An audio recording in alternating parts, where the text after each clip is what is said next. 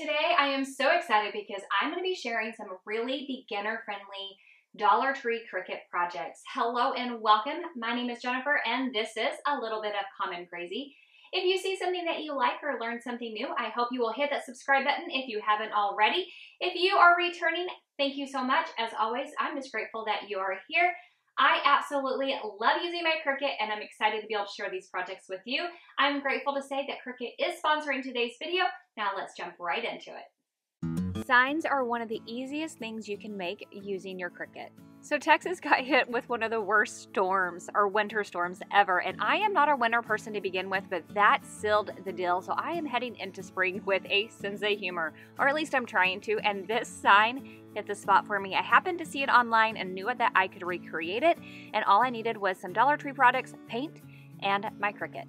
This was a great sign from Valentine's Day that Dollar Tree carries because it already has the frame on there, but I needed to go ahead and remove all of the glitter that was on here. So I started off using my heat gun and scraping it off. This is one really great way because it heats up the adhesive that is holding on the glitter. It turns it from a solid back into a liquid and you can just scrape it off. Another way to do it is go in with Goo Gone and you can put it on, but you want to be really generous with your Goo Gone. If you go in with too little, it won't work. I had this little bottle that came from Dollar Tree. I kind of have to dump it on. A spray bottle, honestly, would work so much better. I've also used sandpaper and just scraped it off. If you use the Goo Gone, after you get the glitter off, make sure you go in with some rubbing alcohol and wipe off the residue because oil and a water-based paint do not mix. After that, I painted the sign or the inside of the sign with some white paint. I gave it 2 coats of that and I left the frame itself in the natural wood color. I am using Waverly's chalk paint and white to paint it.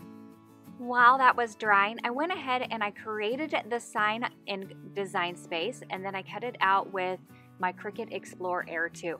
Now, I will have all of the things that I created linked in my description box, so if you want to remake any of these, you can have access to that as well if you have Design Space. This sign just makes me giggle. I think it's so funny, but what keeps it so beginner friendly is that I'm only using one color of vinyl in order to make it. So I went ahead, I got it cut out, I added the transfer tape right on top. I peeled that off and then I applied that onto my sign. After that, this is done. I absolutely love it. I think it is humorous and cute and funny. Perfect for spring. Now just cross your fingers. I can actually keep some succulents alive because I tend to not be very good with plants, but we're hoping. So that's it. We're just hoping. Going along with the spring theme, I've always really loved this sign that I have seen, but I've always seen it really large and I wanted a smaller version of it. I felt like this Dollar Tree sign was like the perfect size for what I wanted. So I needed to remove the glitter in order to create the sign. First, I went in with a paint scraper and I scraped off any of the glitter that I could get loose to begin with. And then I went in with an abundance amount of Goo Gone in order to get the remaining glitter off that was still adhered. Now, I can't decide if I like this approach or not to get the glitter off. So if you have a better way of getting glitter off that does not damage a sign, let me know that in the comments below. I'm always looking for new ways to get rid of glitter because I like these signs, but the glitter is pesky. I just used some rubbing alcohol in order to remove that oily residue that the Goo Gone leaves behind. After that, I'm painting the sign with some Waverly chalk paint in white. This time I'm also painting the frame as well. I go in and I paint it with 2 coats of the white paint.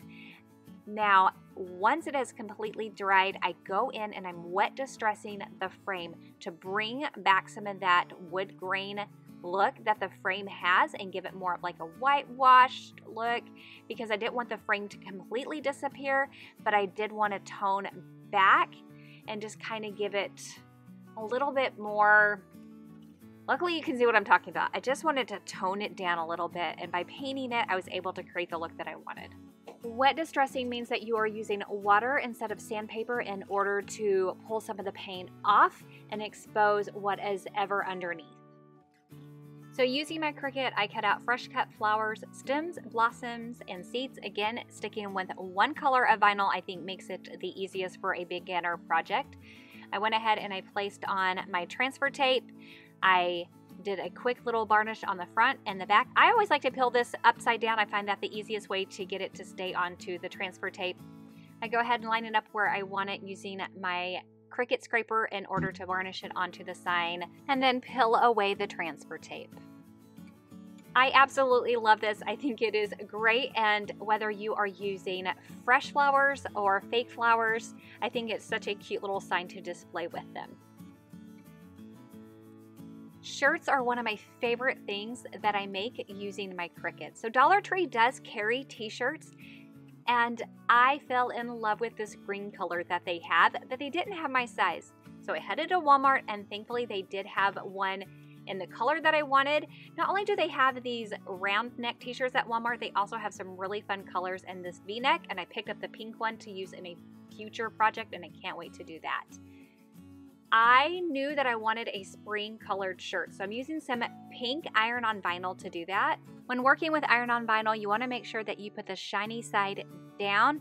Also hit mirror image anytime you're working with iron-on. After that, just go ahead and make it like you would any other project that you are doing. It cuts normally. It's fantastic. It's such an easy product to work with. When you go to weed it, the product almost feels like a really tough balloon. It's not sticky itself because the transfer tape is already part of it. That's the part that's a little tacky and sticky. The vinyl's not. It weeds really easy. It just takes, I don't want to call it even elbow grease because it's not elbow grease, but it is. You have to do a little bit of pulling. You just want to make sure you use your tool. Other than that, it's so easy to do. Once I had it all weeded, it was time for me to apply it to my shirt. I love using my Easy Press too because it walks me through when I go to Cricut.com exactly what temperature I need. So I went to Cricut.com, I selected Easy Press, I scrolled down and found where it said Heat Guide and selected that. Now I'm in here and I'm telling them exactly what fabric I have and what material I'm using to iron on. Once I have that selected, it will tell me exactly what temperature I need it to be set on and for how long. It is so simple. I love it. You can use an iron if that's what you have, but the Easy Press just makes this even easier. So I preheat my fabric for just 5 seconds. That just helps wick away any extra moisture that might be in the fabric. I place my image on it and then the Easy Press on it for 30 seconds. Then I flip the fabric over, go for another 15 seconds. Once it cools, I can then peel the transfer tape off, and this shirt is ready to go. I love this. I think it's just cute. It's funny. Feed me and tell me I'm pretty. I loved it so much, and so did my daughter, and this is how easy it is. She has never once made a t-shirt. This was her very first one, and she decided to go ahead and make one as well. From start to finish, she did everything herself. I just made sure that she understood how to use everything, but I was pretty much hands-off, and she got to roll with it. I thought this made such a cute and fun shirt. I absolutely love it. I would definitely pair it with a pair of jeans or denim shorts. My daughter's probably going to wear it with a bright, fun pink skirt. Whatever you do, it's just an easy, fun shirt to wear. I love decorating my home with garland, and using my Cricut makes it so easy.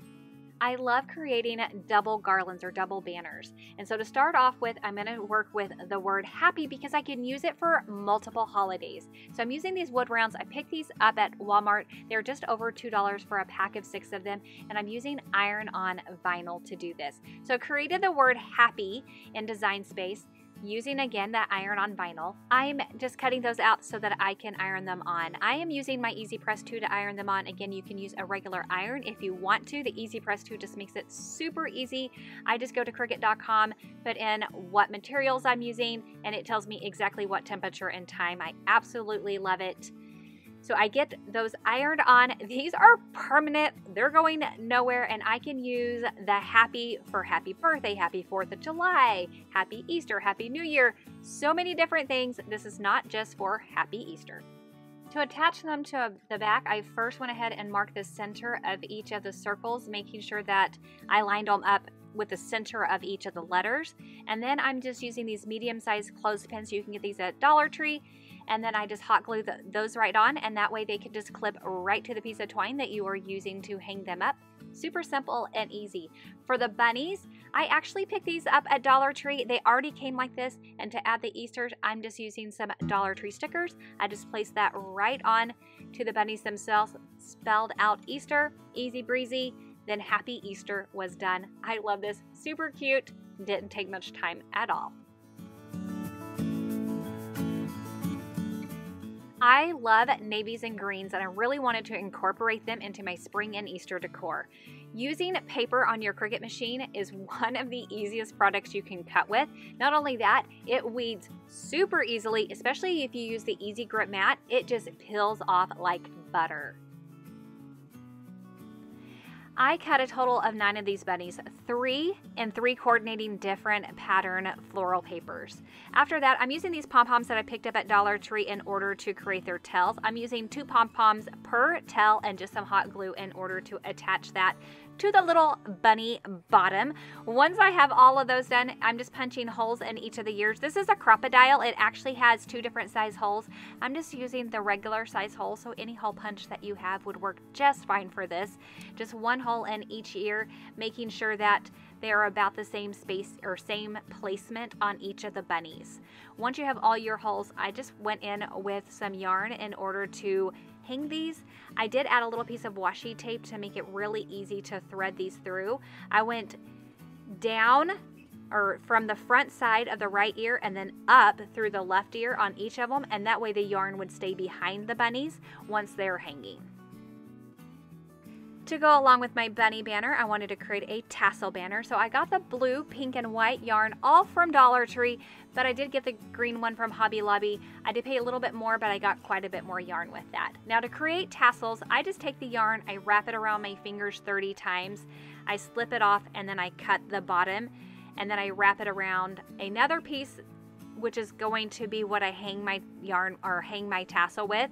I take another piece of yarn, wrap it around the tassel a couple times, then tie that off to create that tassel. Once I have all of my tassels on, I trim them out. Now you can just trim them by hand like you would like if you're giving a haircut, or you can go in and lay several of them out and use a rotary cutter.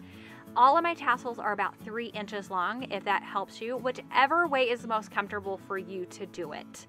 I did a total of 6 of each color, so that would be 24 tassels. I absolutely love how these 2 garlands came together. They're just so perfect for spring and Easter. If you're looking for more beginner-friendly projects, make sure you check out these videos. Thank you so much for spending your time with me, and I'll see you in the next one. Bye!